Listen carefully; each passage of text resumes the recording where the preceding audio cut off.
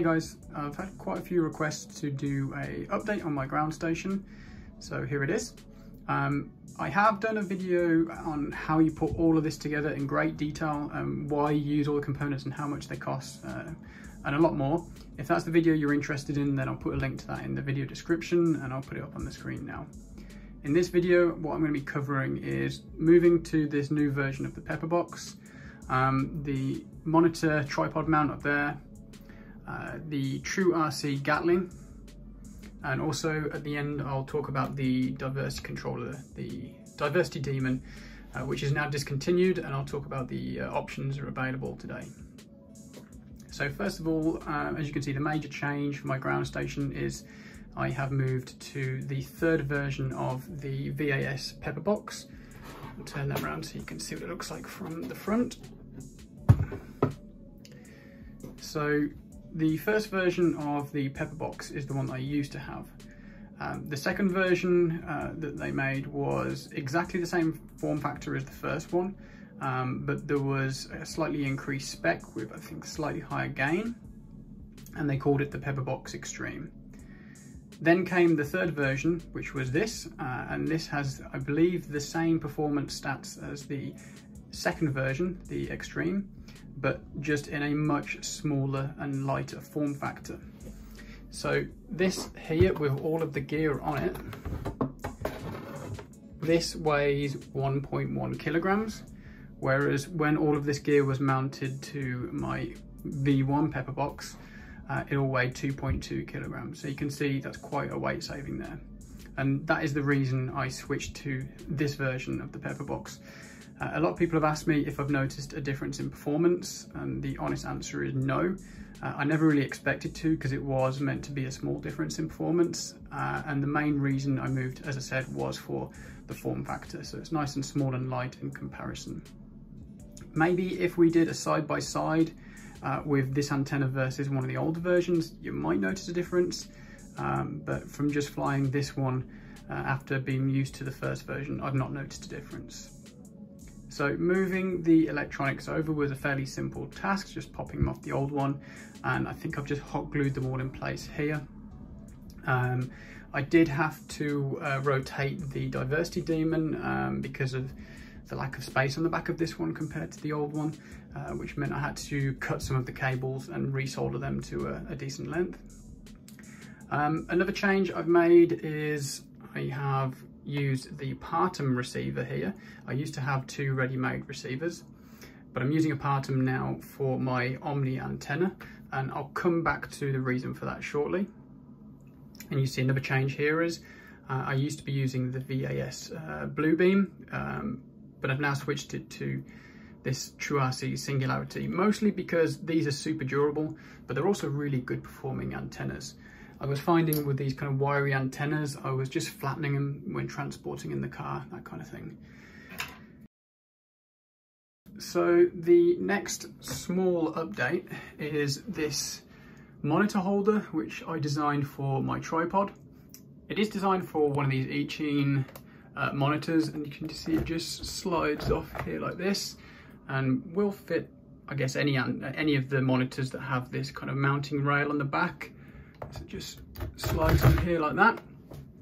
I designed mine obviously for the diameter of my tripod, so if you do want to use this same part, you might just need to adjust the diameter of that hole there. I'll put a link to this on Thingiverse in the video description, so you can download and print one of them for yourselves. The nice thing about these monitors is they do have a 5.8 receiver built into them, and they also have a battery built into them. So actually they don't need to be connected to any of the electronics on here to work. It just receives the 5.8 image from the repeater that you have there. In terms of the battery, it does last quite long, but if you're lazy like me and you don't want to remember to charge it before you go, then it does come with this cable. So as long as you have one of these on your PDB, you know, you can just power your monitor from the ground station, and it will just last all day then. Okay, and on to this antenna here. So this is the TrueRC Gatling.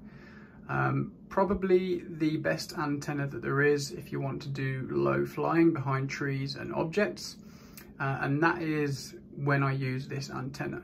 So for general flying, I tend to only bring this with me. I don't normally take this antenna, but if I'm going to be doing a special mission where I'm flying really low behind objects and it's going to be tricky on the video, then I will take this one along with me. So if I just turn this around,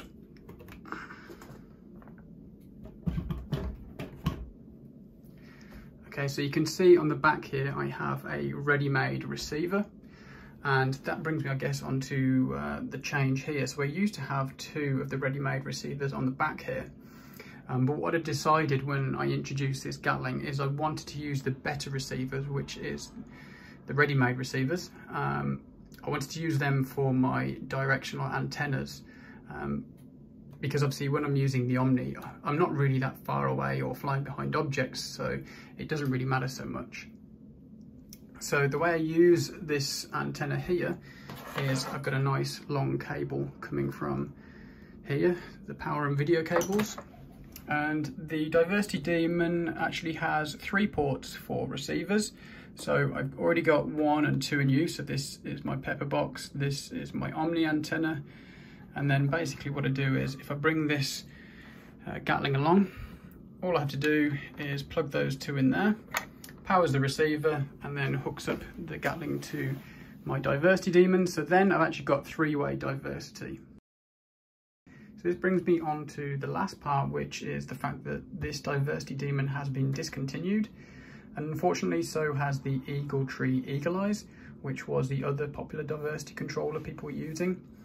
Occasionally you will see them come up for sale secondhand, but as far as I'm aware, the only diversity controller you can get for 1.3 gigahertz at the moment is the Clearview XLR, which is a slightly different product because it actually combines the diversity controller and 2 receivers into one small box.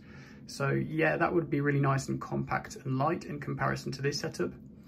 But unfortunately, the Clearview costs $550 US plus postage, and it's also built to order, so there is a lead time of around 10 days. So just to do a comparison, this Demon and the 2 ready-made receivers would have cost around the $300 mark. I can't vouch for the performance of the Clearview XL yet. I've never had one or seen one in use. However, my flying buddy is about to order one. So what we will do at some point in the near future is we will get a recording of a flight using both my ground station and his, and we'll do a nice side-by-side comparison. Okay, I think that's it for the update. If I have missed anything, please let me know in the comments below. Same for any questions, and I will try and get back to you. Thanks for watching.